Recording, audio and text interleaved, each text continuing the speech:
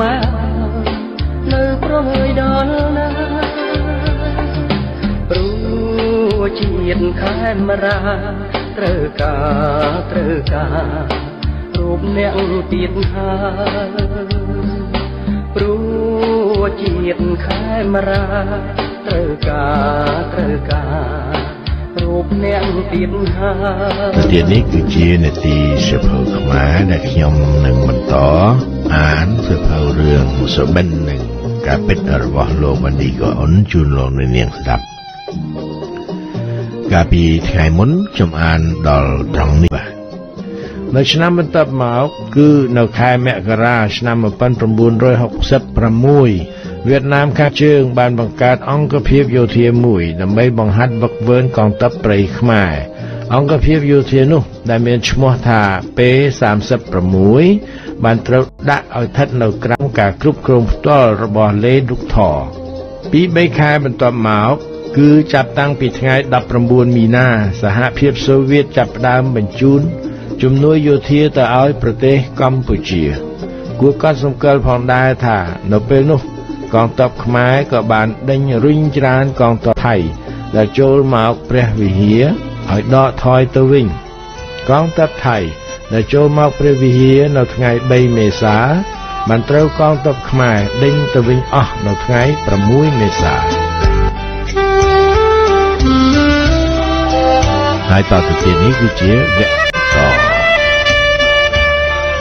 ជ័យជំនះរបស់អ្នកអភិរក្សនៅក្នុងការបោះឆ្នោតសភាឆ្នាំ1966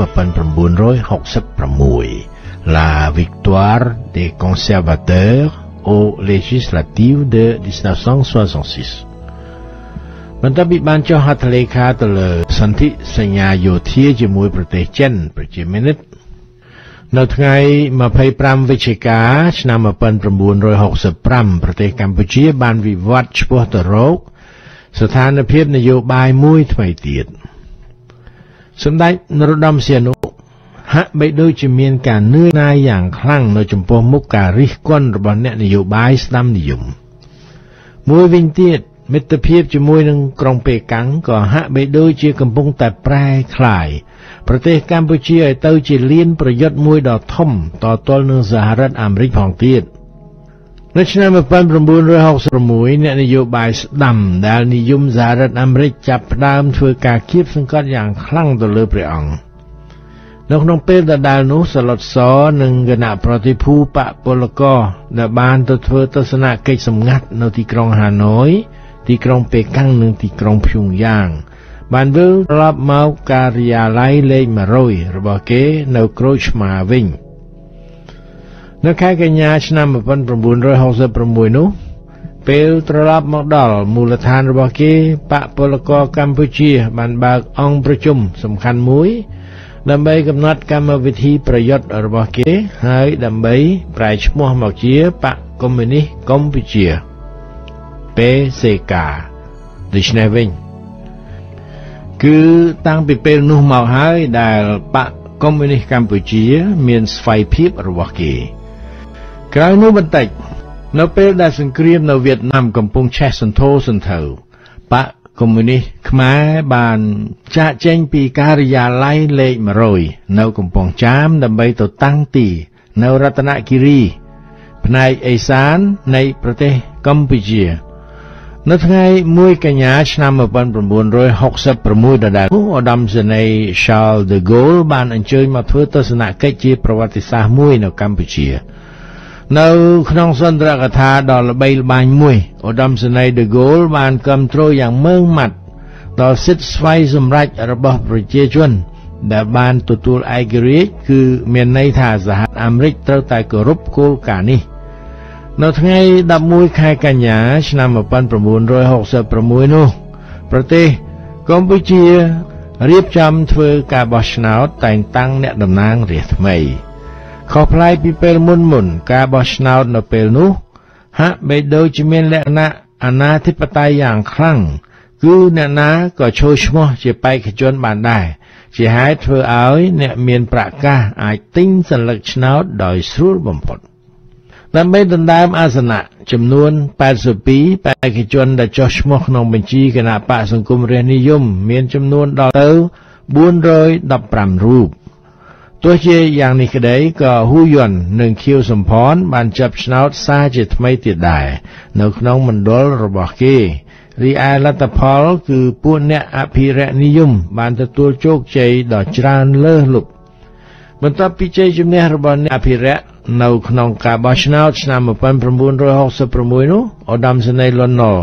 បានត្រូវតែងតាំងជារដ្ឋមន្ត្រីទី1រីឯលោកស៊ឹមវ៉ានិងលោកម៉ៅសាយដែលជាអ្នកមិនពេញចិត្តនឹងមាគ៌ានយោបាយរបស់សម្ដេចនរោត្តមសីហនុដែរនោះ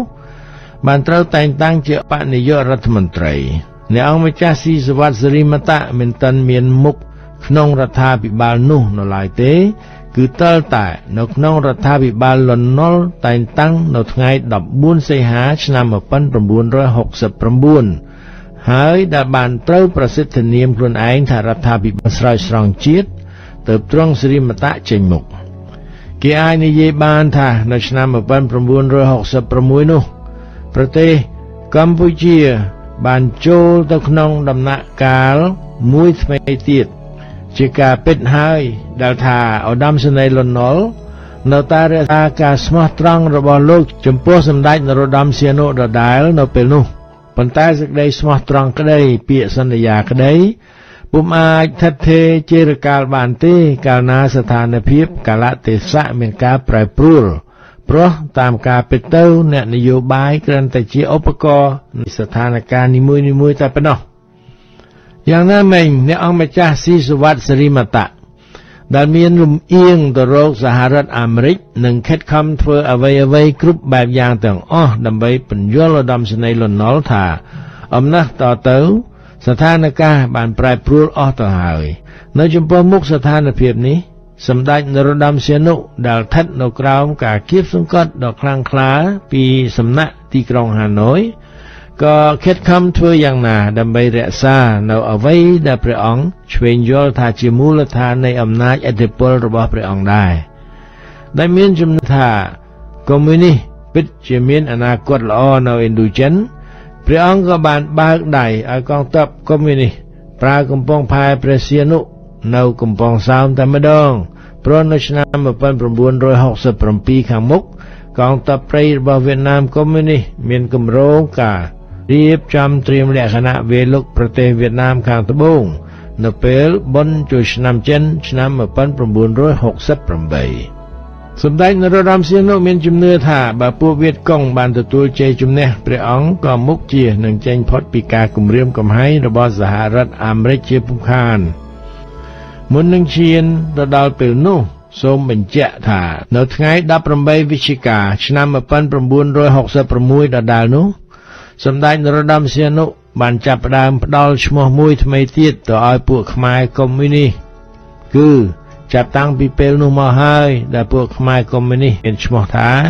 ខ្មែរក្រហម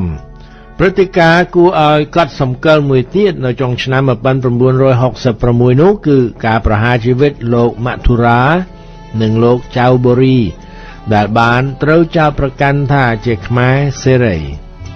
លោកមធុរាបានត្រូវចាប់ខ្លួននៅថ្ងៃ24វិច្ឆិកាហើយលោកចៅបូរីនៅថ្ងៃ2ធ្នូអ្នកទាំងពីរបានត្រូវប្រហារជីវិតនៅខែធ្នូឆ្នាំដដែល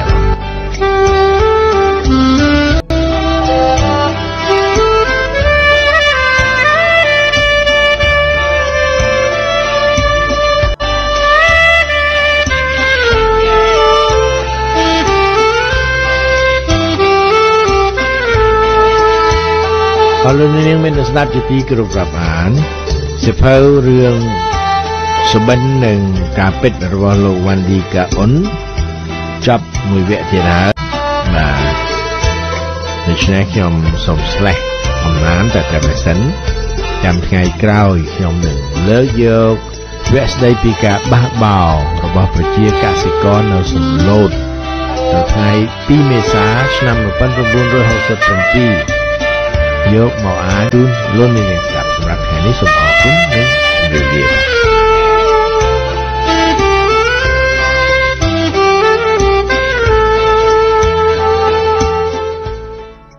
គ្រប់ប្រាប់អានកាលពីថ្ងៃមុនខ្ញុំអានសៀវភៅរឿងសុបិននិងការពិតរបស់លោក Vandy Kaonn នេះដល់ត្រង់នេះបាទ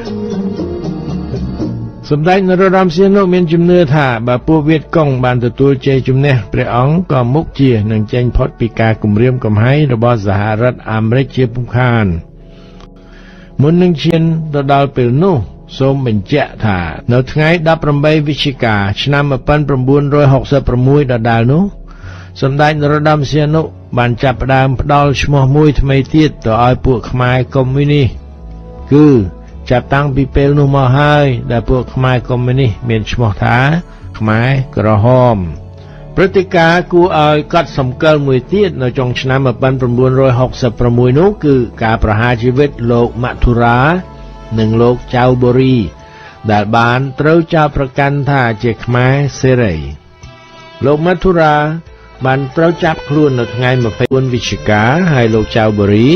នៅថ្ងៃ2ធ្នូអ្នកទាំងពីរបានត្រូវប្រហារជីវិតនៅខែធ្នូឆ្នាំដដែលហើយតទៅទៀតនេះគឺជាវគ្គបន្តស្ដីពីការបះបោរប្រជាកសិករនៅសំឡូតនៅថ្ងៃ2មេសាឆ្នាំ1967 Soulèvement de Samlot en avril 1967បន្ទាប់ពីអ្នកអភិរក្សបានទទួលជោគជ័យនៅក្នុងការបោះឆ្នោតសភាថ្ងៃ11កញ្ញាឆ្នាំ1966រដ្ឋាភិបាលរបស់ឧត្តមសេនីយ៍លន់ ណុលបានត្រូវតែងតាំងនៅថ្ងៃ25តុលាឆ្នាំ1966ដដែលនោះប៉ុន្តែអ្នកអង្គម្ចាស់ស៊ីសវត្តសិរិមតៈដែលជាអ្នកប្រឆាំងនឹងនយោបាយរបស់សម្ដេចនរោត្តមសីហនុមិនទាន់ចេញមុខនៅឡើយទេនៅពេលនោះឧត្តមសេនីយ៍លន់ ណុលខិតខំធ្វើយ៉ាងណាដើម្បីបញ្ជាក់ថាលោកនៅតែមានភក្ដីភាពចំពោះសម្ដេចនរោត្តមសីហនុជានិច្ចរីឯបេសកកម្មជាចម្បងរបស់លោកគឺរុញច្រានកងទ័ពវៀតកុងឲ្យចេញផុតពីទឹកដីខ្មែរតែប៉ុណ្ណោះទោះជាយ៉ាងនេះក្តីក៏សម្ដេចនរោត្តមសីហនុមានការបារម្ភយ៉ាងខ្លាំងខ្លាចក្រែងនយោបាយសម្ព័ន្ធភាពរបស់អង្គជាមួយប្រទេសកុម្មុយនីសត្រូវរង្គោះរង្គើហើយច្រានព្រះអង្គឲ្យរបូតចេញពីអំណាចមួយវិញទៀតការដែលឧត្តមសេនីយ៍លន់ ណុលបានត្រូវតែងតាំងជានាយករដ្ឋមន្ត្រីពុំបានធ្វើឲ្យអ្នកឆ្វេងនិយមដូចជាលោកហ៊ូយុនលោកហ៊ូនឹមនិងលោកខៀវសំផនទទួលយកបានទេជាហេតុធ្វើឲ្យមានការប្រទាញប្រទង់គ្នាមួយយ៉ាងធំរីឯសភាពការនៅឆ្នាំ1967មានដំណើរដូចតទៅនៅថ្ងៃទី6មករាឆ្នាំនោះឯងសម្ដេចនរោត្តមសីហនុទ្រង់យាងទៅប្រទេសបារាំងហើយស្ថិតនៅទីនោះអស់រយៈពេល2ខែនៅពេលអវត្តមានរបស់សម្ដេចនរោត្តមសីហនុឧត្តមសេនីយ៍លន់ ណុលបានឲ្យកងទ័ពទិញស្រូវពីប្រជាជនដោយឲ្យថ្លៃថោកបំផុតប្រៀបធៀបទៅនឹងថ្លៃនៅក្នុងផ្សារសេរីគឺ1/3នៃថ្លៃស្រូវក្នុងផ្សារសេរីការទិញស្រូវបែបនេះបានជួបនឹងវិបលាសមួយដ៏ធំព្រោះមានពេលខ្លះ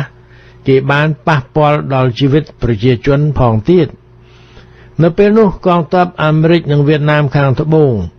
បានមកតាំងទីនៅច្រកក្រាញនៅក្នុងកំពង់ចាមដោយដេញប្រជាជនខ្មែរចេញអស់ពីភូមិនៅថ្ងៃ9មីនាឆ្នាំ1967ដដែលនោះសម្ដេចនរោត្តមសីហនុបានវិលត្រឡប់មកកម្ពុជាវិញហើយរិះគន់នយោបាយរបស់ឧត្តមសេនីយ៍លន់ ណុលយ៉ាងខ្លាំងនៅថ្ងៃ11មីនាខៀវសំផនអ្នកឆ្វេងនិយមនៅក្នុងចលនាសង្គមរាស្ត្រនិយមនាំគ្នាធ្វើបាតុកម្មយ៉ាងគគ្រឹកគគ្រេងនៅទីក្រុងភ្នំពេញ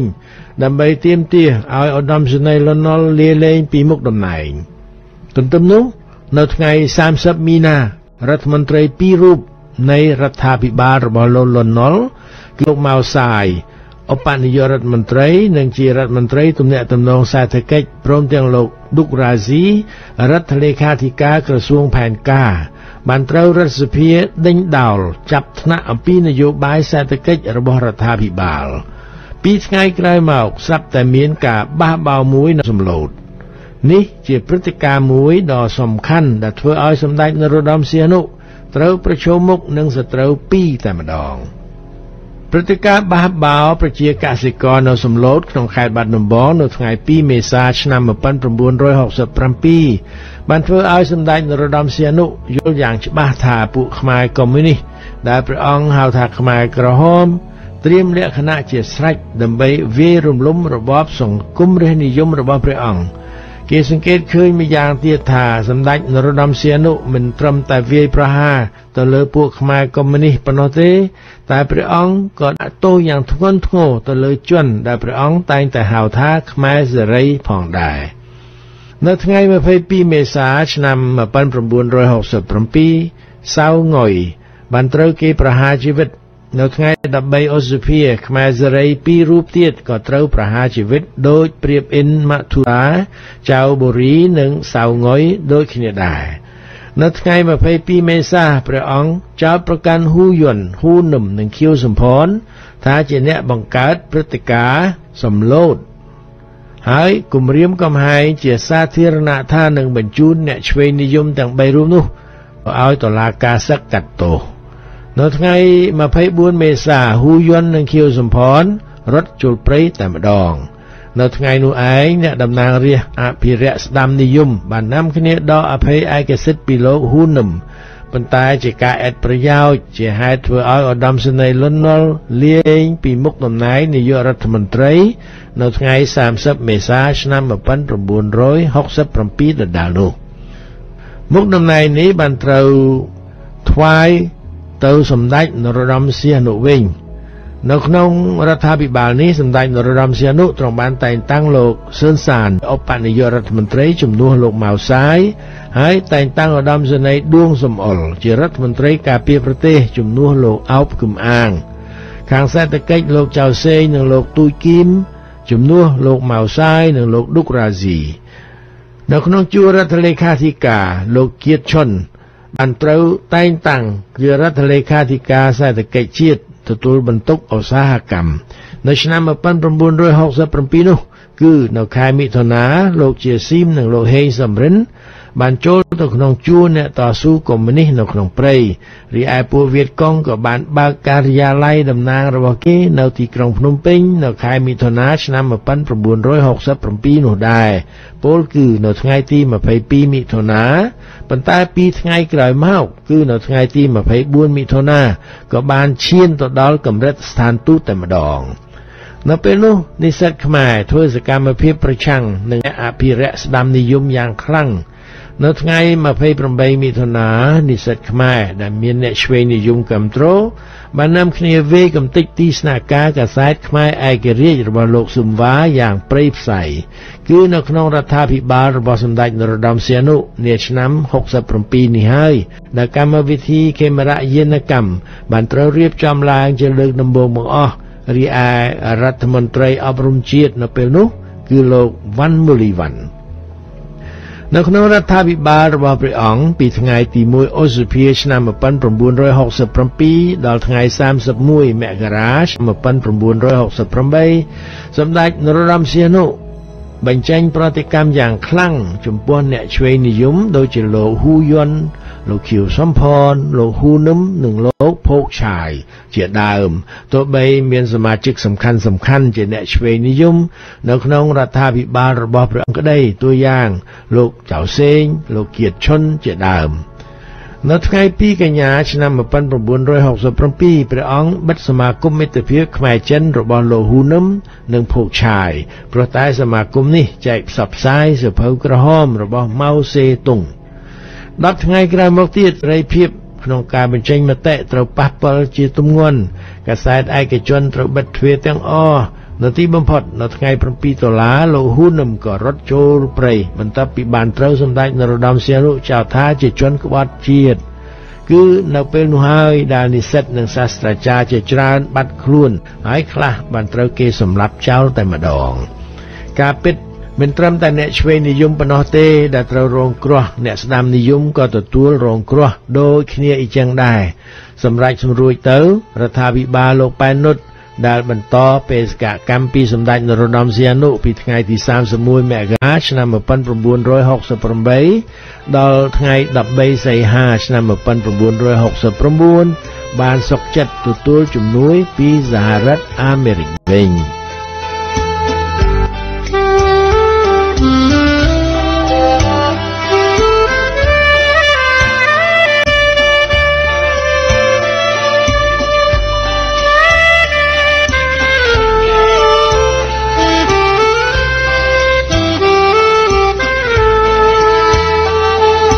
លោកនាងមានស្ដាប់ពីទីគោរពរាប់អានវគ្គស្ដីពីការបះបោរនៅសំឡូតក៏ចាប់តែប៉ុណ្ណេះចាំថ្ងៃក្រោយខ្ញុំនឹងលើកយកវគ្គស្ដីពី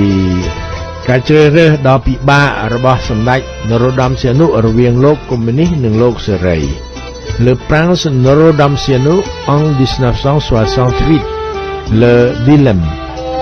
យកមកអានជូនលោកនាងស្ដាប់សម្រាប់ពេលនេះអរគុណលោកនាងដែលតាមស្ដាប់ហើយខ្ញុំក៏សូមជម្រាបលាតែប៉ុណ្ណេះ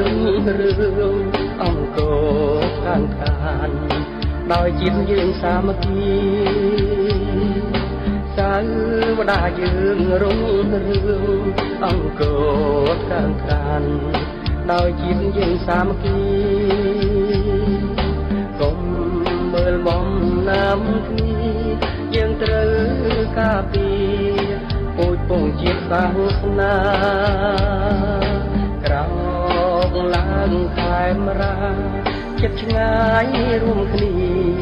កសាងជាតិជាថ្មី